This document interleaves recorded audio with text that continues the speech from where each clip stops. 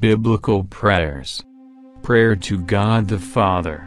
Almighty God, my eternal Father, from the fullness of my soul I adore you. I am deeply grateful that you have made me in your image and likeness, and that you ever hold me in your loving embrace. Direct me to love you with all my heart, with all my soul, and with my whole mind. Direct me to love all your children as I love myself. Oh, my Father, my soul longs to be united to you, and to rest in you forever. Have the Holy Spirit touch my soul so that I may love you as He does, and as your beloved Son Jesus does. Amen.